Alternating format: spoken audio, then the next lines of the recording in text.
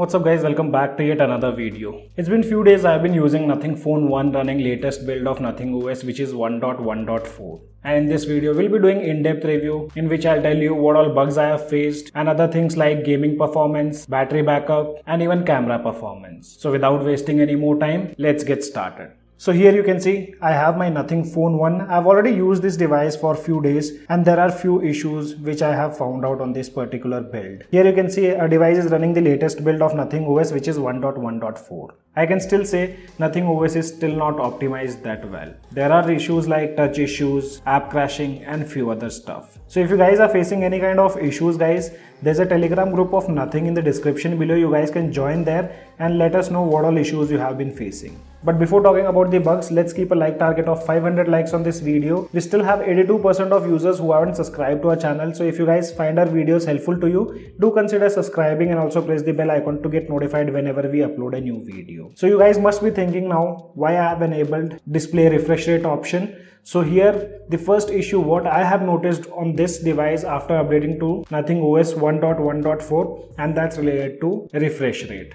And if you guys are not aware, we do have the support of dynamic refresh rate. So in that case, if your device is not being used, the FPS automatically drops. So here if you see it says dynamic refresh rate switching technology enables the display refresh rate to dynamically switch to lower refresh rate to preserve the battery. So this feature is there, but I have seen a lot of issues when it comes to dynamic refresh rate. So right now you can see I'm not touching the device and the FPS is still on 120, or you can say the refresh rate. But that doesn't happen with other phones. I did check out on my OnePlus 9. Here you can see if I'm not touching the phone, the FPS remains at 60 and soon I touch the screen, the FPS goes to 120. So this is how dynamic refresh rate works, but that's not the case on Nothing Phone 1. I did test out a lot of stuff. Initially, this used to fluctuate, like it will switch to 60 FPS, 90 FPS and then 120. In some cases, it goes to 90 FPS, but I have seen continuously fluctuation of FPS. Right now, you can see we haven't touched the device and it's still at 120 FPS. Let me show you an example on Chrome. So let's check out here. Let me open up our website, and here also if you see in Chrome the FPS is static once it switched to 60 and again back to 120. So here I think OS is struggling to decide whether to stick on 120 or 90 FPS in the ideal situations. So let's open up our website now, and if I open up any article and we'll wait for it to switch to 60 and let's see. So here you can see now it instantly switched to 60 FPS. But if you talk about the home screen, here it do struggles. As you can see, it's still on 120. Sometimes it will switch to 60 and sometimes it will just switch to 60 for a millisecond and back to 120. On always on display, it do switches to 60 FPS, but sometimes it takes a lot of time. And sometimes soon the screen brightness reduces, it moves to 60 FPS. So there are bit of issues when it comes to dynamic refresh rate on NothingOS, or you can say Nothing Phone 1. The behavior of dynamic refresh rate is quite weird on Nothing Phone 1. I haven't seen such issues on other smartphones whichever I have used. So here you can see the fluctuations guys. It goes to 60 and again comes back to 120. I hope in upcoming updates Nothing do improve this dynamic refresh rate feature on Nothing Phone, because this will obviously drain more battery if your refresh rate stays at 120. And few users have also reported that color profile do get changed when they unlock their device. But for me, this never happened. I did test out both these profiles, alive and standard, but for me, it never changed after locking the device. So might be a minor issue. But if you guys have faced, do let us know in the comment section below. Another issue which I faced on this device are related to accidental touch. And that did happen when I was watching videos on OTT platforms, and I've also seen that issue while scrolling YouTube. And on previous build, YouTube app used to freeze while using it in PIP mode. But for me personally, that did not happen after this update, but few users are still reporting the same issue. I'll be attaching the screenshots towards the left side or the right side on the screen. You guys can take a look at them. And another issue which I faced was related to always on display. So here towards the left hand side, there's a video which is being played that I was able to shoot because screen recording wasn't happening. And here when I used to unlock the device using power key, sometimes device do takes bit extra time to unlock. Soon I press the power key, the screen do turns up but not within actual brightness. So this is one issue which I have faced, and I think it might be an issue with the proximity sensor wherein it's taking bit extra time to decide and work according to the ambient lighting condition.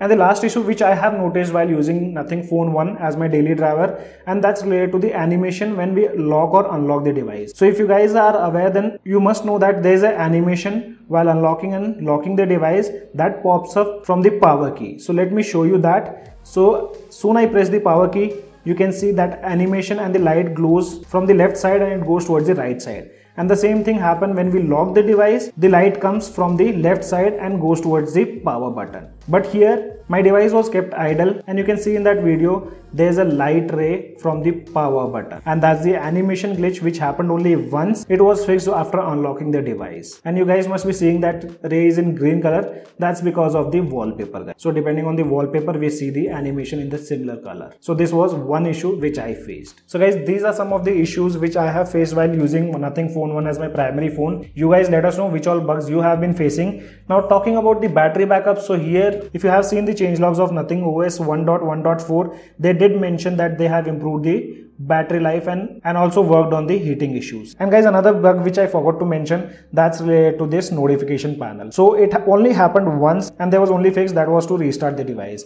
So here you can see notification panel is overlapping the quick setting panel. I tried multiple times scrolling down, but that did not happen. So I had to restart the device. So this was another issue. And now let's continue with the battery backup. So here you can see, with no doubt I can say battery backup is good enough for me personally. And guys, battery backup depends on tons of factors. For every individual you'll see a different screen on time.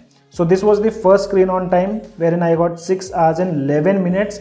This was without always on display turned on. I'll show you the screen on time with always on display turned on, and this is the screen on time with always on display turned on. Always on display do drains battery. The usage pattern was quite similar, but here I got approximate 1 hour lesser than the previous one where I used the device without always on display. And with always on display, overnight battery drain is approximate 8%. So here you can see when I slept at 12:05, that time battery percentage was 31, and when I woke up at 8:42, so it's after approximate 8.5 hours, device did drain 8% of battery. So right now I won't recommend you guys to use the always on display because I feel it is not that optimized when it comes to battery segment. And one major thing which I have noticed, and that's related to the charging speed. So I have also tweeted the same thing on my Twitter. If you guys aren't following me on Twitter, make sure to follow me. I keep updating stuff on Twitter too. So initially device used to take 60 minutes to charge, but now Nothing Phone 1 with its original charger, it's taking around 80 minutes to fully charge. After even tweeting, there is no response from the officials.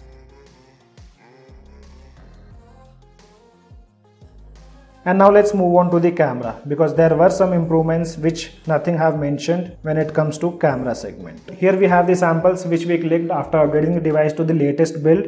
Talking about main versus ultra wide, in this update they mentioned camera and ultra wide camera color consistency is maintained and improved. Yes, we can see in these samples now the color consistency is maintained very well. It's very close to each other. Also, I can see the sharpness of ultra wide camera is also improved very well. But because of this algorithm, all sides of the ultra wide shots have very much noise in the images. Especially in this shot, we can see the top left corner tree have so much of noise in them even in daylight. Talking about main camera, details and dynamic range is still the same. It's very good, but still there is crushing of shadows. We can see in this image, left side near shed where two people have sat down, the shadow in the image is crushed, making dark green leaves looks like pitch black and not exposed well. In human subjects, the skin tones of the subject is very natural and correct. It's a very flat tuning close to natural. In fast-paced objects or subjects, the focus and shutter speed is so good, we don't see out of focus or any blurred images. Selfies are good with enough dynamic range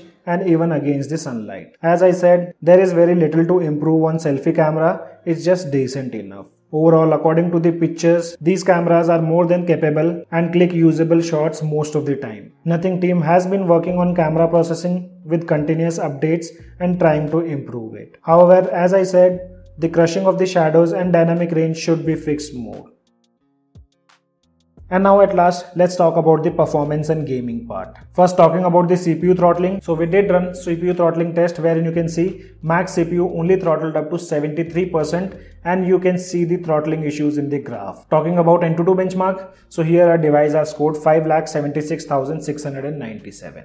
When we talk about gaming, so mostly I play Battlegrounds Mobile India on my OnePlus smartphones or any other smartphones. I don't play much of other games. And when it comes to Battlegrounds Mobile India, Nothing Phone 1 does a decent job with 60 FPS. Device do try to deliver 60 FPS. I don't see much of frame drops while playing Battlegrounds Mobile India. Though this device is not meant for gaming, but still it does a decent job if you do casual gaming. With no doubt, device can easily handle 60 FPS. So guys, this was in-depth review of NothingOS 1.1.4. If you guys have faced any other issues which I haven't mentioned in the video, then do let me know that in the comment section below. Or you guys can join a Telegram group to update me other bugs. In future, we'll be coming up with such review videos whenever there is a new update released. As of now, only this much in this video. I hope you guys gonna like the video. If you like the video, then do give me a thumbs up. And if you're new to our channel, then do not forget to subscribe the channel.